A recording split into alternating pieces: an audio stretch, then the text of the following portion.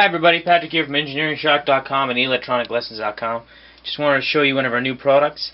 We sell a kit that's very similar to this. This is the assembled version.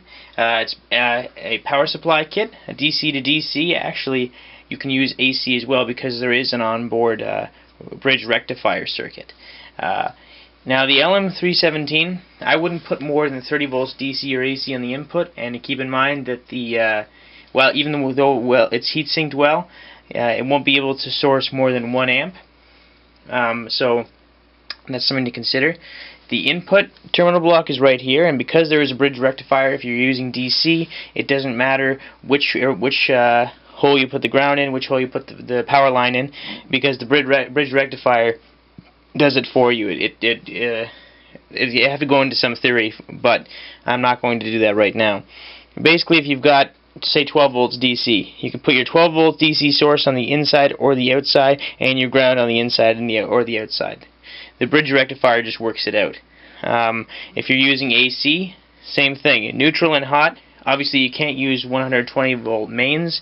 You have to use a step down transformer from there. No more than 30 volts AC. And again, if a transformer is rated to have an output of 30 volts AC, check it, because that's the RMS value. If something's rated for 30 volts AC, it's likely going to be around 36 volts AC, and that might damage the LM317 on the board.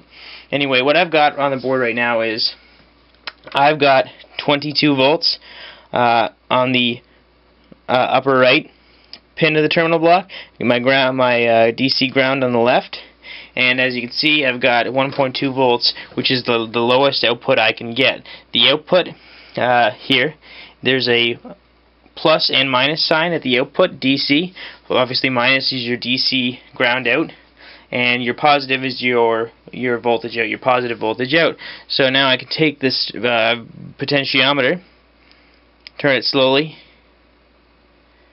and I'll get between 1.2 volts, and it stops right there because that's my maximum. If I had more voltage at the input, it wouldn't be a problem. I could keep turning, but it does max out because of my limited DC at the input. Yeah, so it's very easy to use, and this comes assembled and tested. It's new, so feel free to ask any questions. I just wanted to give you a quick demonstration. You got input and output filtering capacitors.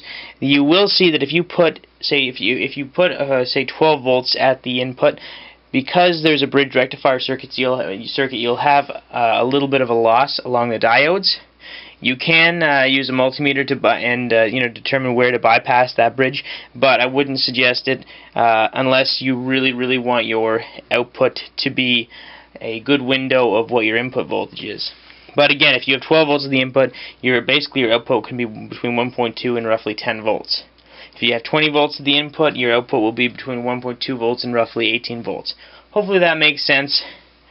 The change between the input and the output right here is fairly linear. Again, it does max out at around 200 degrees of rotation because of my limited input voltage. So there you go. If you're curious about the kit, I think we just ran out, but we will have more soon. So feel free to drop us a line, and thanks for watching.